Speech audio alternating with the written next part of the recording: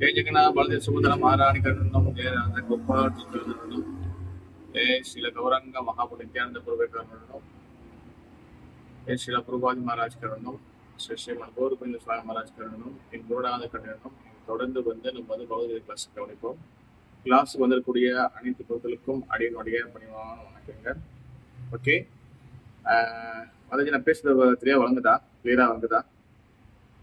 ஓகேவா? Clear. Okay okay இன்னைக்கு வந்து பாத்தீங்கன்னா இந்த வருஷத்தோடைய கடைசி நாள், அதாவது 31 டிசம்பர். ஓகே, முக்கியமான ஒரு கடைசி ஒரு நாள். அது மட்டும் இல்லாம இன்னொரு விஷயம் வந்து என்னதுன்னா, நம்ம வந்து இன்னைக்கு வந்து நம்ம 40 அதுக்கு சாப்டர் 10 பூர்ணத்தி வைபவம் 40, 41, பிறகு வந்து 42, அதோட இந்த சாப்டர் நம்ம முடிக்கிறோம்.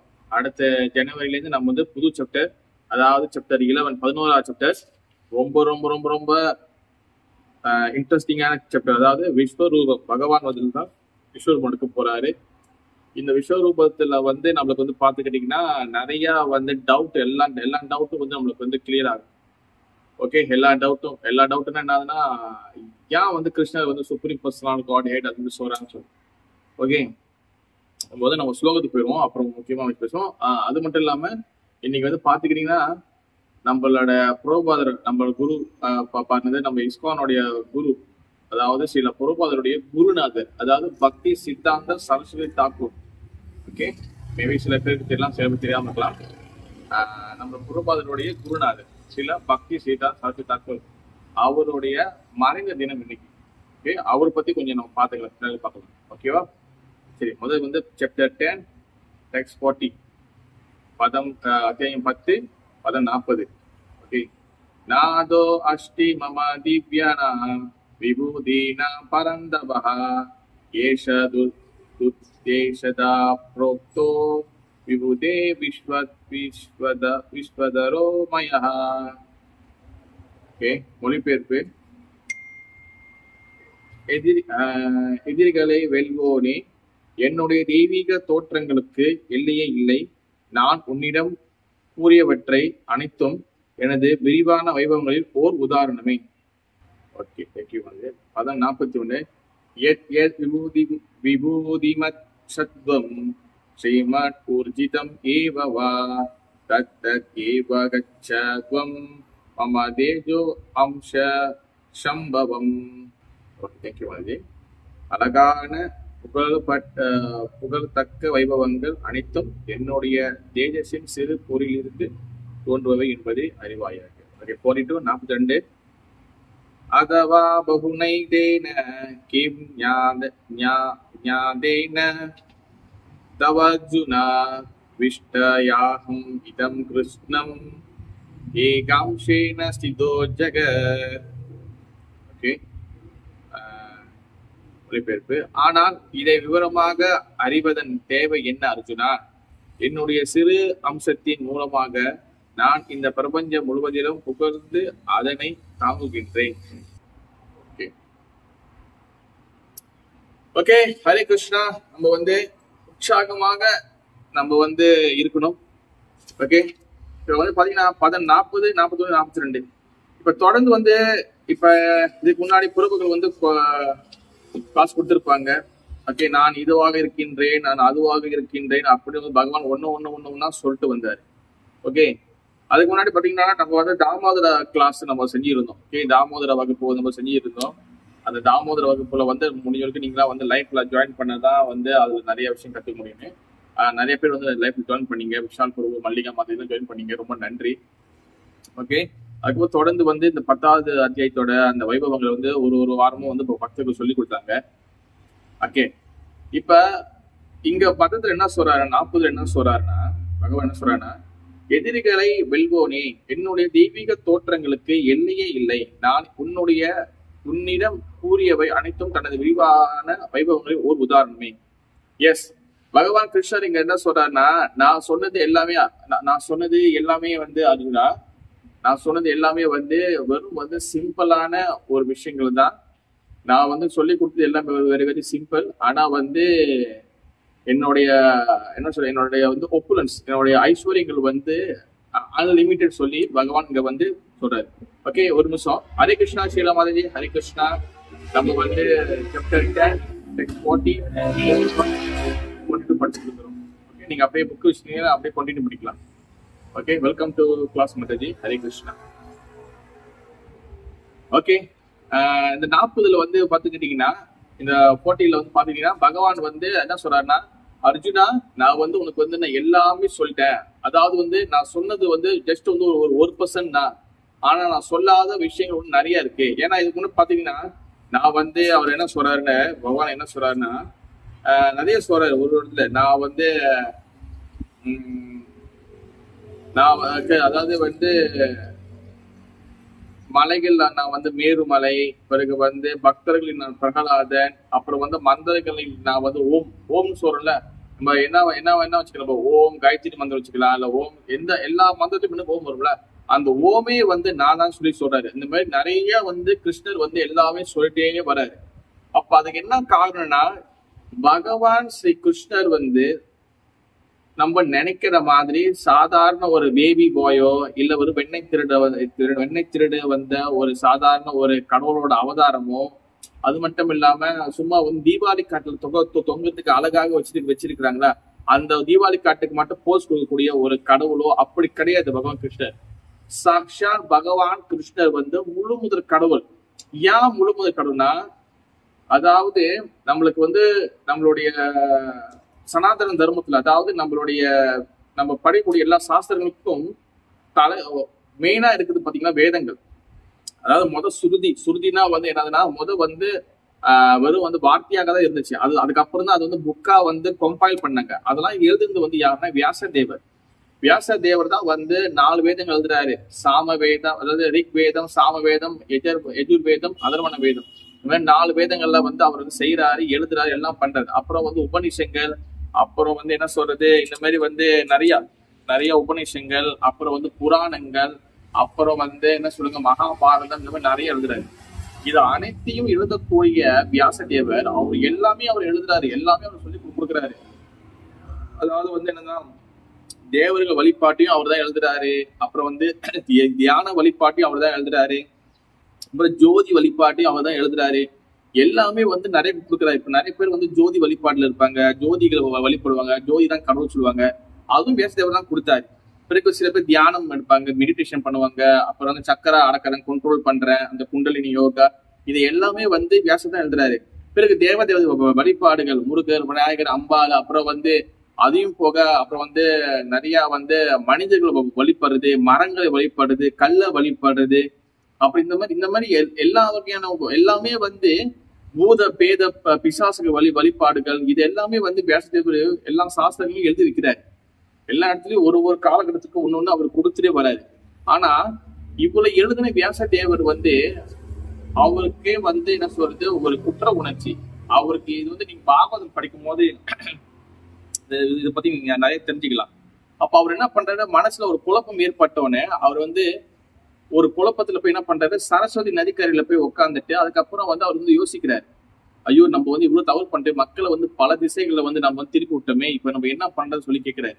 அப்ப அதனாலதான் அவர் என்ன பண்றாரு, தன்னோட குருநாதர், அதாவது நாரதர் வந்து என்ன பண்றாரு, அவருக்கு வந்து உபதேசம் கொடுக்குறாரு, வியாசதேவா நீ வந்து பகவானை பத்தி நீ சொல்லல, அவரை பத்தி நீ சொல்றதுக்கு நீ வந்து மறந்துட்ட, அதனால நீ அவரை பத்தி எழுதுன.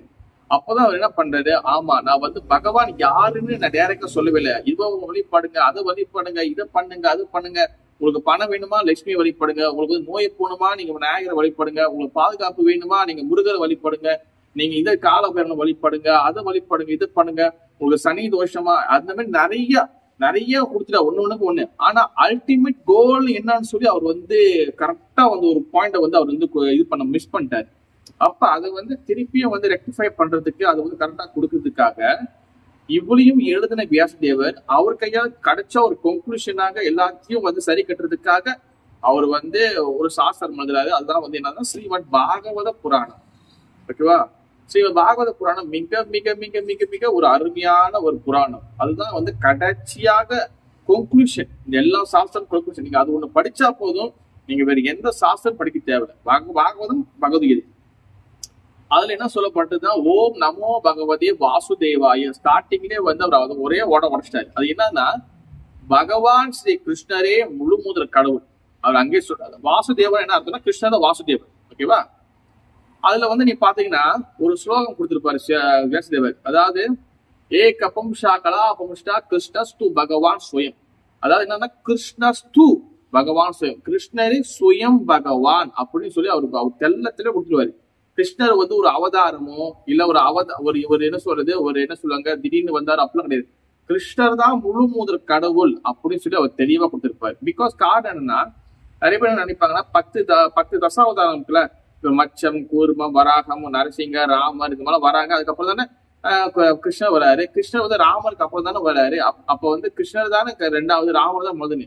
அது கிடையாது. ஓகேவா? நீங்க ரெகுலரா கிளாஸுக்கு வந்தீங்கன்னா உங்களுக்கு வந்து தெளிவா புரிய ஆரம்பிக்கும். ராமர் முன்னுக்கு வந்தாலும் சரி, நரசிங்க பகவான் முன்னுக்கு வந்தாலும் சரி, வாமனர் முன்னுக்கு வந்தாலும் சரி, பரசுராமர் முன்னுக்கு வந்தாலும் சரி, கடைசியாக கிருஷ்ணர் வந்தாலும் சரி, கிருஷ்ணர் தான் முழு முதல் கடவுள். காரணம் என்னன்னா கிருஷ்ணர் வந்து அவர் வந்து எப்படி சொல்றதுன்னா எப்படி சொல்றதுன்னா அவர் வந்து அவதாரின்னு என்னதுன்னா அவர்கிட்ட இருந்தா எல்லா அவதாரங்களும் தோன்றுவாங்க.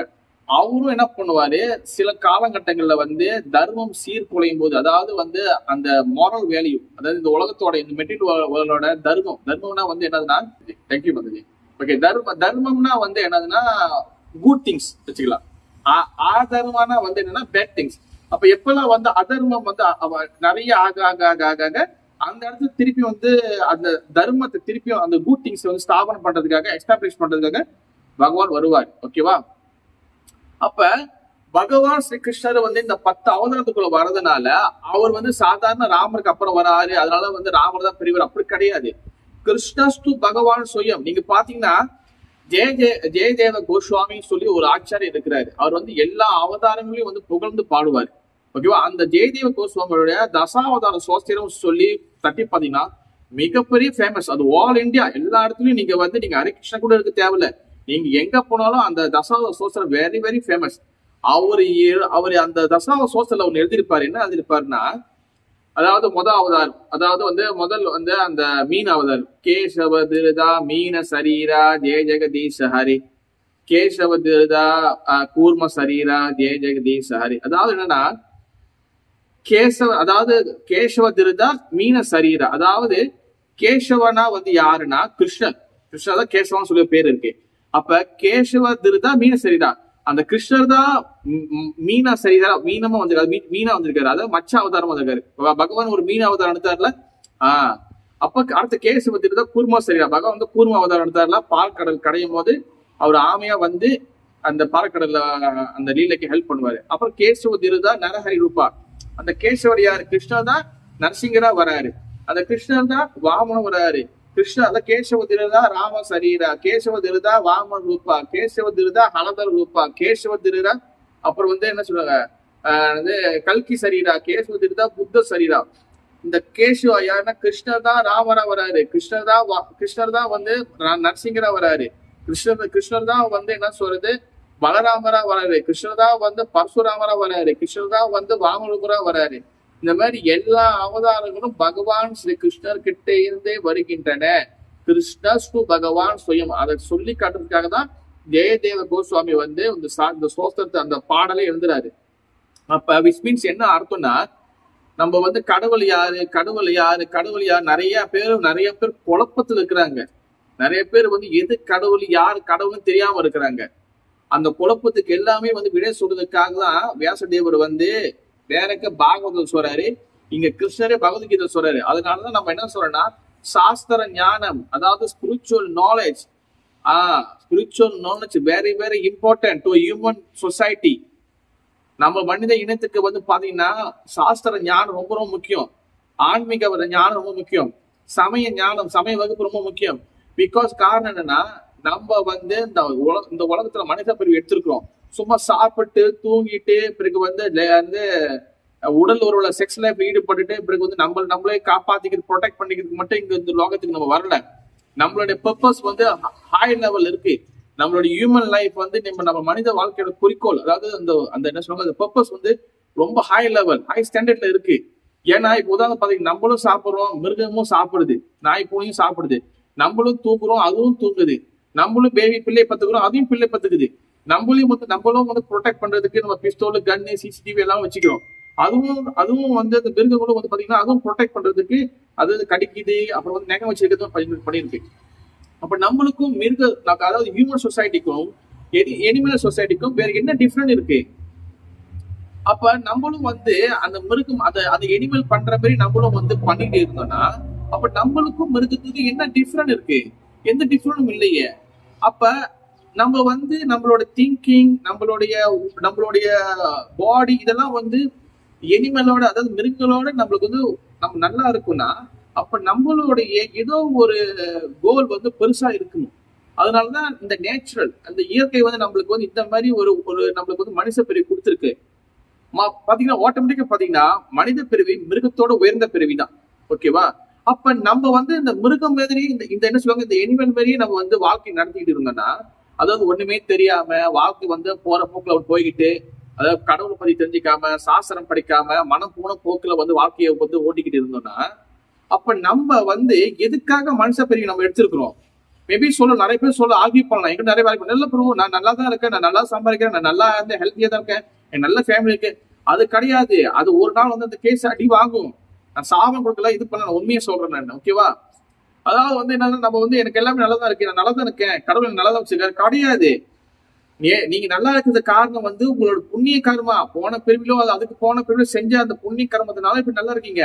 ஆனா இந்த பிரிவில நீங்க வந்து சரியாக உங்க வாழ்க்கையை வந்து வழி நடத்தலைன்னா, கடவுள் யாருன்னு தெரிஞ்சுக்கணும்னா, இந்த மனித வாழ்க்கையை வந்து இந்த ஹியூமன் லைஃபை வந்து ஜஸ்ட் வந்து வேஸ்டா ஆக்கிட்டோம்னா, நெக்ஸ்ட் லைஃப் நம்ம வந்து மிகப்பெரிய ஒரு துன்பப்படுவோம். மிகப்பெரிய ஒரு என்ன சொல்லுங்க, நம்மளுக்கு வந்து ஒரு ஆபத்து காத்துக்கிட்டு இருக்கு. அதனாலதான் தூர்லப மானுஷ ஜன்மா, இந்த மனுஷ பிரிவு வந்து ஹியூமன் லைஃப் வந்து வெரி வெரி வெரி இம்பார்ட்டன்ட். அதுல வந்து அவையார் பாட்டியும் சொல்றாங்க, அரிது மாநிலனாய் பிறத்தல் அரிது. இந்த மனுஷ பிரிவியா பிறக்கிறது ரொம்ப ரொம்ப ரொம்ப கஷ்டம். ரொம்ப அதாவது நம்ம பல கோடின்னு என்ன சொல்றதுன்னா, எப்படி சொல்றது, பல மில்லியன் லைஃப் டைமுக்கு அப்புறம் தான் நம்ம வந்து ஒரே ஒரு ஹியூமன் லைஃப் கிடைக்கும். நம்ம பல கோடி பிரிவுகள் சென்று தான் நம்ம வந்து ஒரே ஒரு நம்மளுக்கு லைஃப் கிடைச்சிருக்குது. நம்ம இதுக்கு முன்னாடி பாத்தீங்கன்னா மரமா இருந்திருப்போம், செடியா இருந்திருப்போம், மிருகமா இருந்திருப்போம், நாயா இருந்திருப்போம், டோக்கா இருந்திருப்போம், இல்லைன்னா வந்து என்னென்னமோலாம் இருந்திருப்போம். ஏன் வந்து மனுஷ பிரிவு ரொம்ப கஷ்டம்னு சொல்லி என்ன சொல்றாங்கன்னா, ஓன்லி இந்த ஹியூமன் லைஃப்ல மட்டும்தான் நம்ம வந்து பகவானை வந்து ரீச் பண்ண முடியும். வேற எந்த பாடியில இருந்தாலும் நீங்க ரீச் பண்ண முடியாது. இப்ப நீங்க நாயோ பூனையோ பண்டியோ கழுதையா இருக்கீங்கன்னா, நீங்க வந்து பகவானை பத்தி தெரிஞ்சுக்க முடியுமா? வந்து சாஸ்திரம் படிக்க முடியுமா? ஆன்லைன்ல கிளாஸுக்கு வர முடியுமா? இல்ல ஆன்லைன் கிளாஸ், அதாவது வந்து நீங்க வந்து கிளாஸ் கேட்க முடியுமா? எந்த உங்களுக்கு ஆப்பர்ச்சுனிட்டியும் உங்களுக்கு கிடையாது, நம்மளுக்கு கிடையாது. ஆனா ஓன்லி ஹியூமன் லைஃப்ல வந்து நம்மளுக்கு நிறைய ஆப்பர்ச்சுனிட்டி, வாய்ப்புகள் நிறைய இருக்கு. இந்த மனுஷ பிரியா பிறந்ததுக்கு ஒரே ஒரு காரணம் பகவத்கீதை சொல்லப்படுது. அதாவது என்னன்னா, நம்ம மனுஷ பிரியா வந்ததுக்கு வந்து என்னதுன்னா, சும்மா இங்க சாப்பிட்டு தூங்கிட்டு ஜஸ்ட் வந்து இந்த சொசைட்டி நல்லா வந்து வாழ்ந்துட்டு இப்படி போறதுக்கு இல்ல. நம்ம வந்து கடவுள் யாரு, நான் யாரு, நம்ம திருப்பி எப்படி பகவான் கிட்ட போகணும், அதை வந்து தெரிஞ்சுக்கிறது தான் இந்த ஹியூமன் லைஃபோடைய மெயின் கோல். சும்மா இங்க வந்து சம்பாரிச்சுட்டு நம்ம வாழ்ந்துட்டு போறதுக்கு வரல. ஓகேவா? நம்மளுக்கு வந்து வேலை, குடும்பம் இது முக்கியம். அது நான் இல்லைன்னு சொல்ல வரவே இல்லை. ஆனா பட் த சேம் டைம் நம்ம எப்படி நம்ம வந்து இந்த மெட்டீரியல் லைஃப், இந்த ஃபேமிலி லைஃப் நம்ம எடுத்து வருமோ, அதுக்கு ஈக்குவலா வந்து நம்ம ஸ்பிரிச்சுவல் லைஃப் எடுத்து வரணும். நம்ம வளர நம்மளோட ஸ்பிரிச்சுவல் லைஃப் நம்ம கூட வளரணும். நம்ம மட்டும் வளர்ந்துட்டு போறோம், ஆனா ஸ்பிரிச்சுவல் லைஃப் வந்து வளரவே இல்லை, அப்படியே இருக்கு. அது நம்மளுக்கு வந்து இவ்வளவு வருஷம் ஆகியும் கடவுள் யாருன்னு தெரியல, ஏன் இந்த உலகம் வந்து இப்படி படைக்கப்பட்டிருக்கு தெரியல, ஏன் வந்து இந்த உலகம் அழியுது தெரியல, ஏன் வந்து நம்ம வந்து எதுக்காக மனுஷ பிரிவு வந்து தெரியல, ஏன் நம்ம துன்பப்படுறோம், ஏன் வந்து மற்றவங்க நல்லா இருக்காங்க, ஏன் சில பேர் கஷ்டப்படுறாங்க, ஏன் வந்து இந்த கடவுள்லாம் யாரு, ஏன் எப்படி மழை பெய்யுது, யார் இதெல்லாம் கண்ட்ரோல் பண்றா, யாரு இது இந்த பின்னாடி இந்த பேக்ரவுண்ட் இந்த உலகத்துக்கு பின்னாடி யாரு இருக்கா, இதெல்லாம் நம்ம வந்து தெரிஞ்சுக்கணும். ஏன் தெரிஞ்சுக்கணும்னா, நம்ம தெரிஞ்சுக்கிட்டா மட்டும்தான் நம்ம வந்து இந்த ஒரு நாள் நம்மளுக்கு வந்து நம்ம வந்து உதாரணம் வச்சுக்கிறேன், நம்ம கடவுளை நம்பலாம் இல்ல நம்பாட்டி போகலாம், இந்த ஸ்பிரிச்சுவல் லைஃப்ல வரலாம் இல்ல வராட்டி கூட போகலாம். ஆனா எல்லாரும் கண்டிப்பா ஒரு விஷயத்தை அட்டென்ட் பண்ணி ஆகணும், எல்லாரும் ஒரு விஷயத்தை சந்திச்சே ஆகணும். அதாவது என்ன, மரணம், டெத்து. மரணம் நேரம் வரும்பொழுது நம்மளுக்கு வந்து அந்த நேரத்துல நமக்கு எக்ஸ்கியூஸ் கிடையாது. நம்மளுக்கு வந்து ஐயோ பாவம் இவரை வந்து காப்பாற்றி விட்டுரும் அப்படின்னு யாரும் காப்பாற்ற மாட்டாங்க. நம்ம ஸ்பிரிச்சுவல் லைஃப் மட்டும்தான் நம்மளை வந்து மரண தருவாயில் நம்ம காப்பாற்றும். ஸ்பிரிச்சுவல் லைஃப்னா திடீர்னு போய் யோகா பண்றது, திடீர்னு தியானம் பண்றது, அது இல்லை ஸ்பிரிச்சுவல் லைஃப். ஃபர்ஸ்ட் வந்து நான் யாருன்னு தெரிஞ்சுக்கணும். நான் ஆத்மா. சரி, நான் ஆத்மானா அவ பரமாத்மா யாருன்னு தெரிஞ்சுக்கணும். அப்ப கடவுள் யாருன்னு தெரிஞ்சுக்கணும். அப்ப எனக்கும் கடவுளுக்கும் என்ன உறவுன்னு தெரிஞ்சுக்கணும். அப்ப கடவுள் ஒருத்தர் இருக்கிறாரா, அப்ப கடவுள் யாரு, அந்த கடவுள் யாரு அப்படின்னு நம்ம வந்து தெரிஞ்சுக்கணும். இதுக்கு வந்து நான் எப்படி நான் வந்து ஏன் நான் கடவுள் கிட்ட போக முடியாதா, நான் எப்படி வந்து பகவான் லோகத்துக்கு போறது, ஏன் நான் பகவான் லோகத்துக்கு போகணும், நான் ஏன் இந்த லோகத்துல இருக்கக்கூடிய நிறைய பேர் நினைப்பாங்கன்னா, இல்லைங்க நான் திருப்பி பிறந்தாலும் இந்த இது என் குடும்பத்திலேயே நான் வந்து என் கணவனுக்கு மனைவியா பார்க்கணும், இல்லைங்க நான் என் குடும்பத்திலேயே நான் வந்து எனக்கு என் பிள்ளைங்களுக்கு நான் வந்து அப்பாவா பார்க்கணும், இப்படி நினைப்பாங்க. இது வந்து என்னன்னா எமோஷனல் பாண்டிங். இந்த உலகத்துல நம்ம பேச டைலாக் எல்லாம் வந்து என்னன்னா இந்த பாடத்துல சினிமா பேசுறாங்கல்ல, இதெல்லாம் வந்து என்னன்னா எமோஷனல் பாண்டிங். இது வந்து என்னன்னா ஒரு வகையான பாண்டேஜ். பாண்டேஜ்னா வந்து என்ன அர்த்தம்னா, இது ஒரு வகையான வந்து என்னதுன்னா நம்ம வந்து ஒரு வகையான பற்றுதல் இருக்கும். அதாவது வந்து என்னன்னா மெட்டீரியல் அட்டாச்மெண்ட். இந்த மெட்டீரியல் அட்டாச்மெண்ட் வந்து நமக்கு என்ன பண்ணும்னா நமக்கு மிகப்பெரிய ப்ராப்ளம் கொடுக்கும். அதனாலதான் பகவத்கீதை தெளிவா சொல்லப்படுது, நீ வந்து உனக்கு கொடுக்கப்பட்டிருக்க ஒரு ஃபேமிலி மெம்பர், ஒரு சொசைட்டி, இதெல்லாமே வந்து டெம்பரவரி. இதெல்லாமே வந்து என்ன தற்காலிகமானது. நாளைக்கு நீ நம்ம செத்து போயிட்டோம்னா இதுக்கும் நம்மளுக்கும் வந்து இந்த உலகத்துக்கும் நம்மளுக்கு எந்த அட்டாச்மெண்ட்டும் இல்லை. நாளைக்கு நம்ம வேற பெருமையை போயிடும், நம்மளுக்கு வேற சொசைட்டி, வேற அப்பா அம்மா வேற வந்துடும். இப்ப உதாரணம் வச்சுக்கீங்களேன், இப்ப நம்ம வந்து இதுக்கு இந்த மனுஷ பெரிய பிறகுக்கு முன்னாடி நம்மளுக்கு வந்து வேற ஒரு பிறவியில இருந்திருக்கும் கண்டிப்பா எல்லாரும். ஓகேவா? அதுல நம்மளுக்கு ஒரு அப்பா, ஒரு அம்மா, ஒரு அண்ணன், ஒரு தங்கச்சி, ஒரு மனைவி, ஒரு குடும்பம், ஃபேமிலி, ஒரு எல்லாமே இருந்திருக்கும். அது நம்மளுக்கு இப்ப நான் ஞாபகம் இருக்கா? நம்மளுக்கு ஞாபகம் இல்லை. ஒரு துளி ஒரு பாயிண்ட் கூட ஞாபகம் இல்லை. அதே போல இந்த லைஃப் நம்மளுக்கு இல்ல அப்பா, அண்ணன், தங்கச்சி, தம்பி எல்லாம், கணவன், மனைவி எல்லாம் இருக்காங்க. இப்ப நம்ம வந்து ஜஸ்ட் வந்து ஒரு 60-70 வயசு வரைக்கும் தான் வாழுவோம். மேபி 80-90 யாருக்கு ஒரு அளவுக்கு தான் நம்ம போக முடியும். அதுக்கப்புறம் இது போயிடும். அடுத்து வேற ஒரு அப்பா, வேற ஒரு அம்மா, வேற ஒரு சொசைட்டி, வேற ஒரு கணவன், வேற கணவன், மனைவி, இந்த மாதிரி போயிட்டு இருக்கும். அப்ப நம்ம இப்படிதான் போயிருக்கு. இதுதான் வந்து சிவபெருமான், அதாவது லார்ட் சிவா ஆதி சங்கராக இந்த பூமிக்கு வந்து அவர் சொல்றாரு, புனரப்பி மரணம், புனரப்பி ஜனனம், புனரப்பி ஜனனி ஜட்டரே சயனம். அதாவது மீண்டும் மீண்டும் நம்ம பிறக்கிறோம், மீண்டும் இறக்குறோம், திருப்பியும் பிறக்கிறோம், திருப்பியும் இறக்குறோம், திருப்பியும் பிறக்கிறோம், திருப்பியும் இறக்குறோம். நம்ம இந்த லைஃபை வந்து இந்த சர்க்கிள் இருக்குல்ல, இந்த birth, death, disease and old age, அதாவது பிறக்கிறோம், இறக்குறோம், முதுமை நோய், அதாவது birth, death, disease and old age, இந்த 4 தான் நம்ம லைஃப்ல மாத்தி வருது. இந்த சைக்கிளை நம்ம ஸ்டாப் பண்ணணும். ஆனா நம்ம இந்த ஸ்பிரிச்சுவல் நாலேஜ் நம்ம எடுத்துக்கலன்னா இந்த மாதிரியான ஐடியாவே நம்மளுக்கு வரவே வராது. நான் நல்லா தான் இருக்கேன், நல்லா தான் வாழ்றேன், இதுதான் லைஃப், இது செத்துட்டோட எல்லாம் முடிஞ்சிச்சு அப்படின்னு நினைப்போம். அப்படி கிடையாது. நம்மளுக்கு செத்த பிறகு நிறைய லைஃப் இருக்கு. நம்ம செத்த உடனே தான் நம்ம கவுண்டிங்கே ஸ்டார்ட் பண்ணுது, அடுத்த லைஃப்க்கு நம்ம போகணும். அப்ப நம்ம வந்து என்னன்னா நம்ம என்ன நினைக்கணும்னா ஒரு வகையான ஒரு என்ன சொல்லுவாங்க ஒரு டார்க்னஸ், ஒரு அறியாமையில் நம்ம வந்து வாழ்ந்துட்டு இருக்கிறோம். நம்மளுக்கு வந்து ஒரு ஓப்பன் மைண்டட் ஒரு என்ன சொல்லுவாங்க ஒரு தெளிவான சிந்தனை நம்மளுக்கு இல்ல. தெளிவான சிந்தனை எப்ப நம்மளுக்கு கிடைக்கும்னா ஸ்பிரிச்சுவல் நாலேஜ் நம்ம ப்ராப்பரான கைடன்ஸ்ல வரங்கிட்ட எடுத்துக்கும் போதுதான் நம்மளுக்கு அந்த ஃபுல் அண்டர்ஸ்டாண்டிங் நம்மளுக்கு கிடைக்கும். இல்லைன்னா நம்மளுக்கு வந்து அந்த ப்ராப்பர் நாலேஜ் நம்மளுக்கு கிடைக்காது. அதனாலதான் இங்க சொல்றாரு, நான் சொல்லியிருக்கிற இந்த ஒப்புலன்ஸ் இதெல்லாம் வந்து கிருஷ்ணா, அர்ஜுனா, இதெல்லாம் வந்து வெரி வெரி வெரி சிம்பிள். நான் வந்து கொஞ்சம் தான் சொல்லியிருக்கிறேன், நான் சொல்லாத நிறைய இருக்கு. ஏன் வந்து பகவான் அவரோட ஒப்புலன்ஸ், அவரோட விஷயங்களை ஏன் வந்து அவர் திருப்பி சொல்றாருன்னா, பகவான் சொல்றாரு, நீ உலகத்துல நீ நினைக்கிற, நீ பாக்குறல காத்து, காத்து இருக்கு, சூரியன் இருக்கு, பிறகு வந்து என்ன சொல்ற தண்ணி இருக்கு, பிறகு வந்து மலைகள் இருக்கு, எல்லாமே இருக்குல்ல. நீ நினைச்சுக்கிற இதெல்லாம் வந்து இவங்க கொடுக்குறாங்க, அவங்க கொடுக்குறாங்க, அதாவது தேவர்கள் கொடுக்குறாங்க நினைக்கிற. ஆனா இதுக்கு பின்னாடி எல்லாத்துக்கும் அதாவது இந்த பின்னாடி நான் தான் இருக்கிறேன். பகவத்கீதையில ஒரு ஸ்லோகம் வரும், சூத்திர மணிக்கண இவா. அதாவது எப்படின்னா ஒரு மாலை இருக்கு வச்சுக்கலாம், ஒரு மாலை கார்லெட், அதாவது ஒரு மாலை இருக்கு. அந்த மாலை பாத்தீங்கன்னா ஃபுல்லா பூல அழகா கோர்க்கப்பட்டிருக்கும், அழகா வந்து ஃபிளவர்லாம் அழகா கோர்க்கப்பட்டிருக்கும். ஆனா இந்த ஃபிளவர் எல்லாம் பாத்தீங்கன்னா பூலாம் பாத்தீங்கன்னா சொந்தமா உள்ளக்குள்ள அதுவே போய் நிக்காது, அதுக்குள்ள ஒரு கயிறு இருக்கும். அந்த கயிறு இருக்கிறதுனால இந்த பூலாம் அழகா வந்து நிக்கும். அதே போல இந்த உலகத்துல காத்து வந்து யாரு கொடுக்குறா? வாயு பகவான் கொடுக்குறாரு. சூரியன் வந்து சூரிய தேவர் விவசாயம் கொடுக்குறாரு. அப்புறம் தண்ணி வந்து இவரு கொடுக்குறாரு, வருணன் கொடுக்குறாரு. மழை வந்து இந்திரன் கொடுக்குறாரு. கல்விக்கு அதிபதி சரஸ்வதி. அப்புறம் பணத்துக்கு வந்து காசுக்கு வந்து லட்சுமி தேவி. அப்புறம் வந்து என்ன சொல்றது பாதுகாப்புக்கு விநாயக பெருமான். அப்புறம் வந்து முருகப்பெருமான். இந்த மாதிரி பல கோடி 30 கோடி தேவர்கள் இருக்கிறாங்க. ஆனா நம்ம என்ன நினைச்சுக்கோம்னா இவங்க தான் கொடுக்குறாங்க, இது இவங்க கொடுக்குறாங்க. ஆனா இவங்க எல்லாருக்கும் பின்னாடி பகவான் கிருஷ்ணர் தான் அந்த சுவிட்சை வந்து வச்சிருக்கிறாரு. கிருஷ்ணர் தான் வந்து அதுக்கு பின்னாடி இருக்கிறாரு. இது நான் வந்து வெறும் நம்ம ஹரிகிருஷ்ணன் இருக்கிறதுனால நான் வந்து உங்ககிட்ட வந்து வற்புறுத்தி சொல்றேன், அப்படி கிடையாது. இது சாஸ்திரத்துல போடப்பட்டிருக்கு. பகவான் இவரு சிவபெருமான் சொல்றாரு, ஆராதனம் விஷ்ணு ஆராதனம் சர்வேஷாம் தஸ்மாத் பரந்தரம் தேவி ததிச்சானம் சுச்சராச்சரம். அதாவது என்னதுன்னா சிவபெருமான் பார்வதி தாயோட சொல்றாரு, என்ன சொல்றாருன்னா, பார்வதி தேவியே வழிபாடுகளிலே சிறந்த வழிபாடு, முதல் வழிபாடு வந்து யாருக்குன்னா யாரோடனா பகவான் கிருஷ்ணருடைய விஷ்ணுவோட வழிபாடு தான். கிருஷ்ணரோட வழிபாடு தான் முதல்ல. அப்படி சொல்றாரு. ஏன்னா ஒரு நாள் வந்து ஒரு தடவை பார்வதி தேவி வந்து சிவபெருமான் கிட்ட வந்து பார்க்கும் போது அவர் கைலாசில உட்காந்து ராமநாமம் சொல்லியிருப்பாரு. ராம ராம ராம ராம. நீங்க யாரு வந்து வழிபாடுங்கன்னா, நான் பகவான் கிருஷ்ணரை நோக்கி அவர் நோக்கி தியானம் பண்றேன்னு. அது மட்டும் இல்லாம பிரம்மதேவர் சொல்றாரு, ஈஸ்வர பரம கிருஷ்ணா கிருஷ்ணரே முழுமுதல் கடவுள் சொல்றாரு. எல்லா தேவருக்கும் சொல்றாங்க. நான் வந்து ஒரு வீடியோ செஞ்சிருப்பேன் நானு. அதாவது கிருஷ்ணர் முழுமுதல் கடவுள் சொல்லி எல்லா புராணங்களையும் சொல்லப்படுது, எல்லா சாஸ்திரங்களையும் சொல்லப்படுது, எல்லா தேவருக்கும் சொல்றாங்க. ஆனா நம்ம வந்து என்னன்னா அது ஏத்துக்க மாட்டோம். பிகாஸ் அகங்கார விமூட ஆத்மா கர்த்தாக விதி மன்னியதே. நம்மளுக்கு சோ மச் ஈகோ வந்துருச்சு. நம்மளுக்கு சோ மச் ஈகோ அதிகமா இருக்கனால கிருஷ்ணன் முழுமுதல் கடவுளை ஏத்துக்க மாட்டோம்.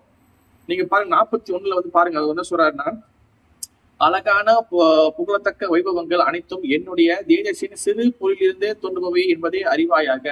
அவர் சொல்றாரு. அதாவது நான் சொன்ன இவ்வளோ விஷயம் சொன்னல, ஏன்னா கிட்டத்தட்ட இந்த 10ஆம் சாப்டர்ல கிட்டத்தட்ட அவ்வளோ விஷயங்களை சொல்லியிருக்கேன். நான் இதுன்னு சொல்லிட்டு வர்றாரு. அவர் சொல்றாரு, நான் சொன்னது எல்லாமே வந்து ஒரு சிறு ஒரு பெர்சன்டேஜ் தான்.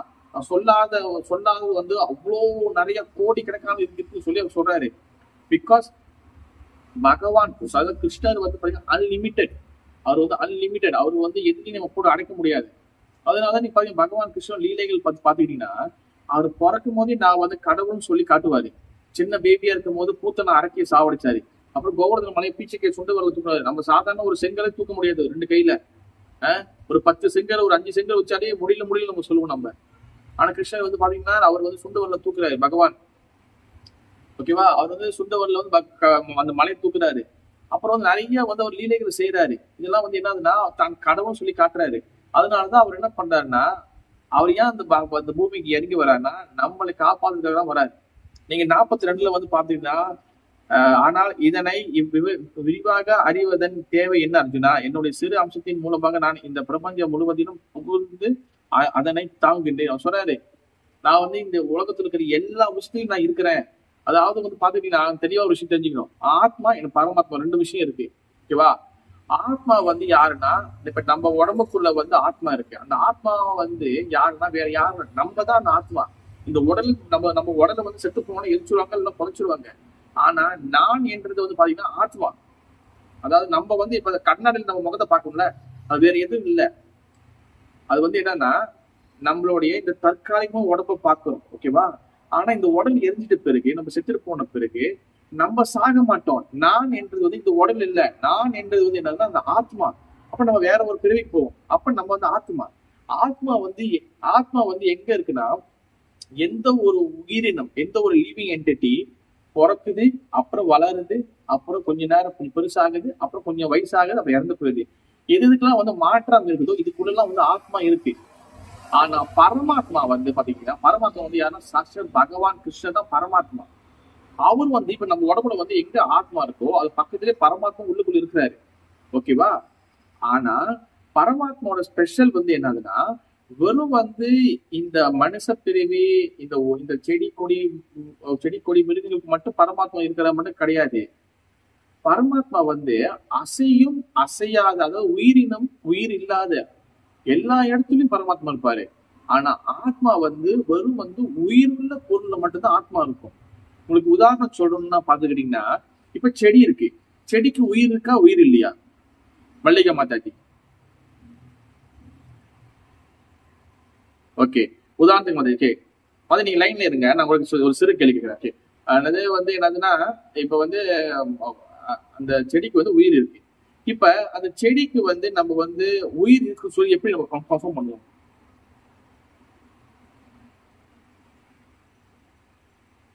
Okay, very good. வெளியே அது வளர்ச்சி சின்னது வளருது. ஓகே, இப்ப அந்த செடியில ஆத்மா இருக்கா இல்லையா மாதாஜி? இருக்கு. ஓகே, அது கூட வந்து பரமாத்மா இருக்கிறாரா இல்லையா? Okay, very good. ஓகே மா, தேங்க்யூ மா. ஓகே, இப்ப நீ பாத்தீங்கன்னா நமக்கு நம்ம எல்லா இடத்துலயும் வந்து ஆத்மா எங்கெங்கெல்லாம் வந்து உயிரினங்களுக்கும் அங்கெல்லாம் வந்து ஆத்மா இருக்கு, பரமாத்மாவும் கூட இருக்காரு. இப்ப பரமாத்மாவோட இன்னொரு ஸ்பெஷல் வந்து என்னதுன்னா,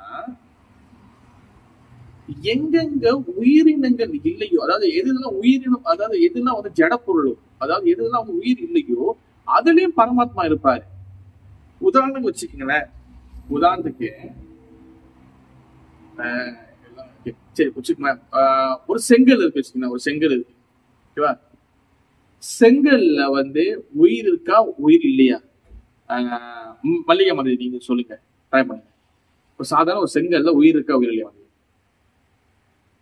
இல்ல. Okay, thank you ma'am, thank you. Okay, இப்ப செங்கல்ல வந்து உயிர் இல்லை, ஆனா இதுல பரமாத்மா இருக்கிறாரா இல்லையா? ஸ்னேகா மாதாஜி, தேங்க்யூ மாதாஜி. அதாவது வந்து அது என்ன அர்த்தம்னா, பரமாத்மா வந்து எல்லா வகையான விஷயத்துக்குள்ளேயும் இருப்பார். அது கல்லு, மண்ணு, சிமெண்ட், வீட்டுல போட்டிருக்க டைல்ஸ், அப்புறம் வந்து எல்லாமே. இப்ப உதாரணத்துக்கு போன்ல கூட பரமாத்மா இருப்பார். எல்லாத்துக்கும் புக்கு, பேப்பரு, தாளு, எல்லா இடத்துலயும் உயிர் இல்லாத பொருட்கள் எல்லாத்துக்கும், சாதாரண குத்து வழக்கு, எல்லா இடத்துலயும் வந்து பரமாத்மா எல்லா இடத்துக்குள்ளயும் இருப்பார். எல்லா இடத்துலயும் பரமாத்மா இருப்பார். அதனாலதான் தூணிலையும் இருப்பான், துரும்புலையும் இருப்பான். தூண்னா வந்து தூண், அது வந்து கல்லு, அதுக்கு உயிர் இருக்காது. துரும்புனா சாதாரண ஒரு தூசி கீசி, எல்லா இடத்துலயும் பரமாத்மா இருப்பாரு. ஆனா ஆத்மா, உயிர் இருக்கிற பொருள்ல மட்டும்தான் ஆத்மா இருக்கும். அதாவது செடி, கொடி, மனிதங்க, காக்கா, குருவி, ஏன்னா இதெல்லாம் உயிர் இருக்கும், இதெல்லாம் ஆத்மா இருக்கும். ஆனா உதாரணத்துக்கு வந்து இப்ப செங்கல், நாக்காளி, சேரு, இந்த மாதிரி வந்து மேசை, இதுல வந்து ஆத்மா இருக்காது. ஏன்னா இது வந்து ஜடப்பொருள். ஆனா பரமாத்மா இருப்பார். பரமாத்மா எல்லாத்துலயும் இருப்பார். உதாரணம் வந்து பாத்தீங்கன்னா நரசிங்க அவதாரம்.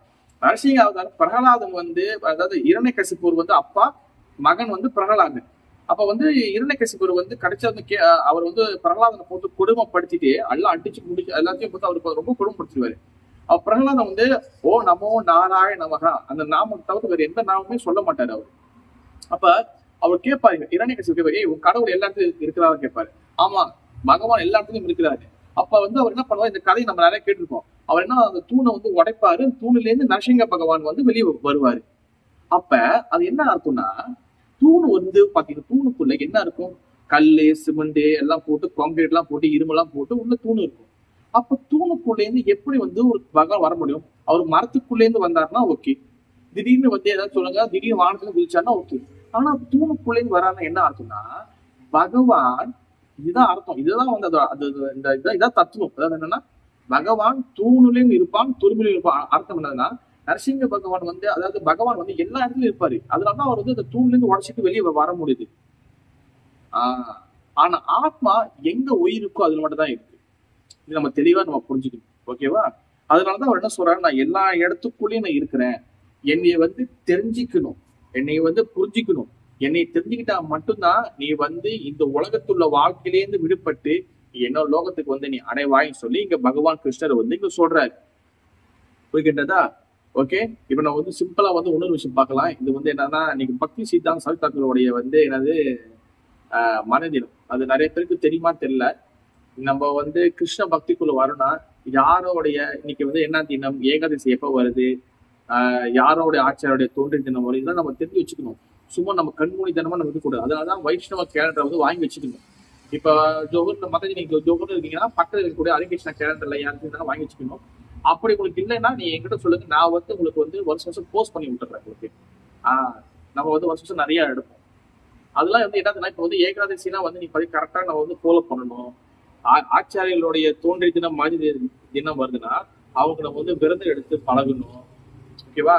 இப்ப நம்ம முடிஞ்ச வரைக்கும் வந்து பாத்துக்கிட்டீங்கன்னா, நம்ம இந்த மாதிரி வந்து இப்ப நம்ம வந்து பாத்துக்கிட்டீங்கன்னா, நம்மளுக்கு பொதுவாக நம்மளுக்கு புரோபாதர் இருக்கிறாரு. புரோபாதருக்கு அவரோட குருநாதர் பாத்துக்கிட்டீங்கன்னா பக்தி சீதால் சரஸ்வதி தாக்கூர் இருக்கிறாரு. அதுக்கு மேல பாத்துக்கிட்டீங்கன்னா பக்தி வினோத் தாக்கூர் இருக்கிறாரு. அதுக்கு மேல வந்து பாத்தீங்கன்னா கௌரி கிருஷ்ணாஸ் பாபாஜி மகாராஜ் இருக்கிறாரு. அதுக்கப்புறம் இந்த பரம்பரை இதுதான் குரு பரம்பரை, இதெல்லாம் வந்து போயிட்டே இருக்கும். ஓகேவா? நம்ம வந்து பக்தி வினோத் தாக்கூர் வரைக்கும், அதாவது நம்மளுடைய இந்த மாதிரி இந்த ஆச்சாரியர்கள் தோன்றிய தினம் வரும். இவங்க வரமை இந்த இவங்களுடைய தோன்றிய தினம் மறைந்த தினம் இருக்கும், 2 தினம் இருக்கும். அப்ப வந்து இந்த மாதிரி வரும்போது நம்ம வந்து விருதுகள் எடுத்து நம்ம பழகிக்கணும். ஓகே, அதெல்லாம் வந்து பிறகு வரன்னா நாங்க வந்து கண்டிப்பா நான் சொல்றேன். ஓகே, இப்ப பக்தி ஸ்ரீ சரத் தாக்கூர் வந்து சிம்பிளா அவரை பத்தி பார்த்துக்கிட்டோம்னா, அவர் வந்து பாத்தீங்கன்னா நம்ம சில புரோபாதர் வந்து கண்டிப்பா தெரியும் நினைக்கிறேன். நம்மளுக்கு வந்து நம்ம இஸ்லாமோட ஆச்சாரியார், அவருடைய குருநாதர் தான் வந்து பாத்துக்கிட்டீங்கன்னா சில பக்தி ஸ்ரீ சரத் தாக்கூர். அவர் வந்து இந்த பூமிக்கு வந்து பல விஷயங்களை வந்து செஞ்சிருக்கிறாரு. ஓகேவா? ஒரு குரு வந்து பாத்துக்கிட்டீங்கன்னா இந்த பூமிக்கு வருது காரணம் என்னதுன்னா, இந்த ஜீவாத்மாவை காப்பாத்துறதுக்கு தான் வராரு. அதனால வந்து பாத்தீங்கன்னா அவருக்கு நிறைய விஷயம் கொடுத்துட்டு போனாரு பக்தி சீதா சரத் தாக்கூர். அது முக்கியமான விஷயம் வந்து என்னதுன்னா, நம்மளுக்கு வந்து புரோபாதர் கொடுத்துட்டு போயிருக்கிறாரு. நம்மளுக்கு புரோபாதர் வந்து இந்த பூமிக்கு வரலன்னா நம்ம வந்து யாருமே வந்து நம்ம கிருஷ்ண பக்திக்குள்ள வந்திருக்கவே முடியாது. ஏன்னா அவர் தான் உலகமெங்கிலும் போய் நம்மளுக்கு வந்து கிருஷ்ண பக்தி வந்து சொல்லி கொடுத்து எல்லா மக்களையும் வந்து இந்த கிருஷ்ண பக்திக்குள்ள கொண்டு வந்தார். ஓகே, பக்தி சீதா தாக்கூர் வந்து பாத்தீங்கன்னா அவர் சின்ன வயசுலயே வந்து பாத்தீங்கன்னா மிகப்பெரிய ஒரு அறிவாளி. 5 வயசுலயே வந்து அவருடைய அப்பா தான் வந்து பாத்தீங்கன்னா பக்தி வினோத் தாக்கூர். ஓகேவா? அவரும் வந்து மிகப்பெரிய ஒரு ஆச்சாரியார். பக்தி சீதா சரஸ்வதி தாக்கூர் வந்து பாத்தீங்கன்னா அவர் 4 வயசு 5 வயசா இருக்கும் போதே வந்து ஒரு ஆன்மீக பத்திரிகையை வந்து அந்த பத்திரிகை வந்து அவங்க அப்பா நடத்திட்டு வருவார். ஓகேவா? அந்த பத்திரிகைக்கு வந்து செக் பண்ற வேலையை வந்து அவர் 4-5 வயசுலயே அவர் வந்து செக் பண்ண அந்த வேலையை ஆரம்பிச்சுவாரு பக்தி சீதா சரஸ்வதி தாக்கூர். இப்ப நம்ம 4-5 வயசு நம்ம என்ன பண்ணிருப்போம்னா, ஒண்ணு வந்து ஆனா ஸ்கூலுக்கு கூட சரியா அவன் போக தெரியாது, நம்ம நடக்க கூட இது பண்ண மாட்டேன், நம்ம குடும்பம் தெரியாது. ஆனா அவர் வந்து அப்பயே வந்து அந்த எழுத்து அந்த செக் பண்றது அந்த வேலையெல்லாம் அவர் பார்ப்பாரு. அந்த அளவுக்கு வந்து அவர் வந்து சாட்சாட் வந்து பகவான் லோகத்துக்கு கீழே இங்க வந்தவர். ஏன் வந்து அவர் வந்து ரொம்ப ஸ்பெஷல்னா, அவர் பக்தி சீதா சரத் தாக்கூர் வந்து அவங்க அம்மா வயிற்றுல இருந்து பிறக்கும் வெளியே வரும்போதே அவரோட உடம்புல வந்து என்ன இருக்குன்னா, அந்த தொப்புள் கொடி வந்து அப்படியே பூநூல் மாதிரி அப்படியே அவர் உடம்புல அப்படியே நிற்கும். அது மட்டும் இல்லாம ஒரு ஆச்சாரியர் இந்த பூமிக்கு கீழே இறங்கி வராங்கன்னா, ஆன்மீக லோகத்துல இருந்து ஒரு ஆத்மா இந்த பூமிக்கு குருவா கீழே வராங்கன்னா, அவங்களுக்கு 32 அங்க லட்சணங்கள், 32 சிம்டம் வந்து ஒருத்தரோட உடம்புல இருக்கும். நீங்க பாத்தீங்கன்னா பக்தி சீதா சரத் தாக்கூரோடைய உடம்புல அந்த 32 சிம்டமும் இருக்கும். அவங்க கண்ணு எப்படி இருக்கும், கழுத்து எப்படி இருக்கும், கை எப்படி இருக்கும், இந்த மாதிரி எல்லாம் வந்து அதுல ஒரு சாஸ்திரத்துல போட்டிருக்கு. அந்த எல்லா லட்சணமும் வந்து அவருக்கு அப்படியே வந்து கரெக்டா வந்து பொருந்தும். அந்த மாதிரி வந்து எல்லா வகையான அம்சங்களும் நிறைந்தவர் தான் பக்தி சீதா சரத் தாக்கூர். அது மட்டும் இல்லாம அந்த காலகட்டத்துல வந்து பாத்தீங்கன்னா அவர் வந்து அந்த பூமியில வந்த காலகட்டம் வந்து பாத்தீங்கன்னா இந்த 1800 காலகட்டத்திலேயே அவர் பிறந்துட்டாரு. ஆனா வந்து அவர் மறைஞ்சிட்டு வந்து 1922லயே அவர் மறைஞ்சிட்டாரு. 22 மறைஞ்சான்னு நினைக்கிறேன். ஓகே, அப்போ அந்த டைம்ல வந்து பாத்தீங்கன்னா நிறைய வந்து ஏமாற்றக்கூடிய போலி சாமியார்கள் நிறைய வந்து இருந்தாங்க அந்த காலகட்டத்துல. அதெல்லாம் வந்து அவர் வந்து என்ன பண்ணாரு, நிறைய வந்து சரியான விஷயங்கள் சொல்லி கொடுத்து இந்த போலி சாமியார்கள்லாம் விரட்டி அடிச்சாரு. ஏன்னா மக்களை ஏமாத்துறவங்க வந்து நிறைய பேர் இருந்தாங்க. அந்த காலத்துக்கிட்ட மட்டும் இல்ல, இந்த காலகட்டத்தில் நிறைய வந்து இருக்கிறாங்க. அப்ப நம்ம இவங்க கிட்ட இந்த ஆச்சாரிய கிட்ட நம்ம வந்து என்ன கத்துக்கணும்னா, என்ன தெரிஞ்சுக்கணும்னா, நம்ம வந்து அவங்க எல்லாம் வந்து இந்த பூமிக்கு எதுக்கு இறங்கி வராங்கன்னா, பகவானோடைய கருணையால தான் இந்த பூமிக்கு வராங்க. நம்மளுக்கு வந்து என்ன சொல்றது, நம்மளுக்கு வந்து கருணை கொடுக்கறதுக்கு வராங்க. நம்ம வந்து என்ன பண்ணணும்னா, நம்ம வந்து அவங்களுடைய வழிய கரெக்டா பின்பற்றி இந்த கிருஷ்ண பக்தி சீரியஸா எடுத்துக்கணும். ஏன்னா வந்து நம்ம வந்து இந்த கிருஷ்ண பக்தியில வந்து ரொம்ப வந்து நம்ம வந்து அலட்சியமா நம்ம வந்து இருந்துடக்கூடாது.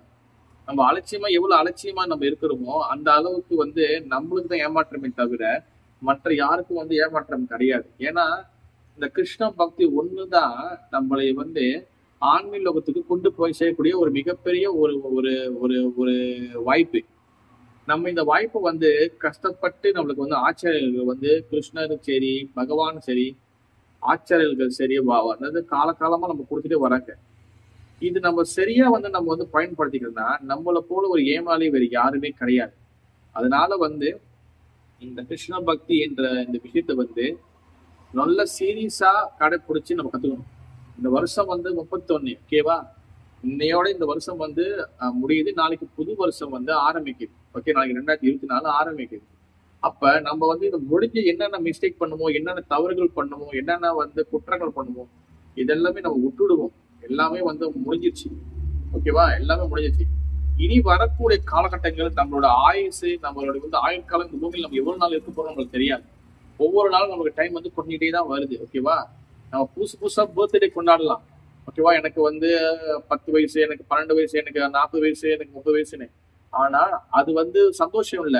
ஆக்சுவலி பாத்தீங்கன்னா நம்மளுக்கு வந்து ஆயுசு முடிஞ்சுக்கிட்டே வருது, கொஞ்சிட்டே வருது, நம்மளுக்கு டைம் பீரியட் கொஞ்சிட்டே வருது. அப்ப நம்ம என்ன பண்ணணும்னா இருக்கக்கூடிய வரக்கூடிய காலகட்டத்துல எப்படி நம்ம வந்து பக்தியில முன்னேறணும், எவ்வளவு தூரம் நான் வந்து பகவான் சிந்தனையில நான் இருக்கிறேன், நான் கண்ணு மூடனா எனக்கு பகவான் சிந்தனையில வருகின்றாரா, நான் ஒழுங்கா நாம ஜபம் நான் வந்து பண்றேனா, நான் வந்து இப்ப கரெக்டா வந்து நான் வந்து கிளாஸ் சொல்லி கொடுக்கறத கேட்கறத நான் வந்து ஃபாலோ பண்றேனா, இதெல்லாம் வந்து நீங்க வந்து ஒவ்வொரு நாளும் வந்து இது பண்ணணும். முடிஞ்ச வரைக்கும் வந்து ஏகாதசி விரதங்கள்லாம் வந்து கரெக்டா எடுக்க பழகிக்கணும். நம்ம வந்து மாசத்துல 2 ஏகாதசி விரதம் வருது. ஏகாதசி விரதம் கரெக்டா எடுக்க பழகிக்கணும். ஏன்னா ஏகாதசி விரதம் ரொம்ப ரொம்ப முக்கியமான ஒரு விஷயம். அந்த ஏகாதசி விரதம் மூலியமாக நம்ம பகவான் பக்தி பதில டக்கு முன்னேற முடியும். ஓகேவா? ஏகாதசியில வந்து பாத்தீங்கன்னா நான் வந்து அன்னைக்கு சோறுலாம் சாப்பிடக்கூடாது, தானியங்கள் சாப்பிடக்கூடாது. வெறும் வந்து பழம், பால், முடிஞ்ச கிழங்கு, ஹரே கிருஷ்ணா, சாரி, கிழங்குகள் இந்த மாதிரி சிம்பிளா வச்சுக்க வேண்டியதான். ஓகேவா? ஏகாதசியில பாத்துக்கிட்டீங்கன்னா வெறும் ஆன்மீகம் மட்டும் இல்ல, நம்மளோட என்ன சொல்லுவாங்க சயின்ஸ் ரீதியா பார்த்துட்டாலும் நம்மளுக்கு வந்து 15 நாளைக்கு ஒரு வாட்டி வந்து நம்ம வயிற்றுக்கு வந்து நம்ம வந்து அப்படியே வந்து நம்ம வந்து எம்டி ஆக்கும் போது நமக்குள்ள வந்து அந்த இருக்கக்கூடிய டாக்ஸிக் எல்லாம் வெளியாயிரும். ஏன்னா நம்மளுக்கு வந்து 24 மணி நேரம் நம்ம சாப்பிட்டே இருக்கோம், எல்லாம் போட்டுட்டே இருக்கோம். எப்போ இந்த வயிற்றுக்கு நம்ம வந்து உடம்புக்கு ரெஸ்ட் கொடுக்க போறோம்? அப்போ இந்த ஏகாதசி டைம் ஆப்பர்ச்சுனிட்டி நம்ம பயன்படுத்திக்கணும். இது வந்து மெட்டீரியல், இது வந்து சயின்ஸ். ஆனா ஸ்பிரிச்சுவல் இந்தியா பாத்தீங்கன்னா ஏகாதசி எல்லாம் வந்து நம்ம விரதங்கள் எடுக்கும் போது உங்களுக்கு சாப்பிடவே வேணும் சொல்ல வரல. நீங்க பழம், பால், கிழங்கு வகைகள் இந்த மாதிரி சாப்பிட்டுக்கலாம். ஆனா தானியங்கள் மட்டும் சாப்பிடக்கூடாது அந்த அன்னைக்கு. ஓகே?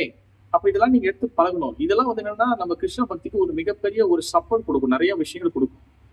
அப்போ நம்ம என்னென்ன மிஸ்டேக் பண்ணுவோம் அதெல்லாம் வந்து வரக்கூடிய வருஷங்கள்ல வந்து நம்ம வந்து அதை வந்து திருப்பி வந்து நல்லபடி கடைபிடிச்சி நம்ம இன்னும் வந்து இந்த 2025 வரும்போது நம்ம இந்த 2024 நல்லா கடைபிடிச்சாதான் 2025 வந்து அடுத்த கட்டத்துக்கு போக முடியும். நம்ம நல்லா வந்து பக்தியில வந்து முன்னேற முடியும். சாண்டிங் ஒழுங்கா பண்ணணும், கான்சென்ட்ரேட் பண்ணி கவனத்தோட சாண்டிங் பண்ணணும். ஹரே கிருஷ்ணா கிருஷ்ணா கிருஷ்ணா ஹரே ஹரே, ஹரே ராம் ராம் ராம் ஹரே. நான் உங்களுக்கு பொதுவாக தான் பண்ணணும்னு சொல்ல வரல. உங்களோட இயல்புக்கு எவ்வளவு ஸ்பீடா பண்ண முடியுமோ இல்லை எப்படி பண்ண முடியும் நீங்க பண்ணலாம். ஆனா அதை கவனத்தோட காதல் கேட்டு பண்ணணும். நம்ம வாயில சொல்ற மந்திரம் நம்ம காதால கேட்கணும். நம்ம சொல்ற மந்திரம் நம்ம காதுல கேட்கலன்னா நம்ம கவனம் வேற எங்கேயோ இருக்குன்னு சொல்லி அர்த்தம். அப்ப சாண்டிங்க நம்ம கரெக்டா எல்லாம் இது பண்ணணும்.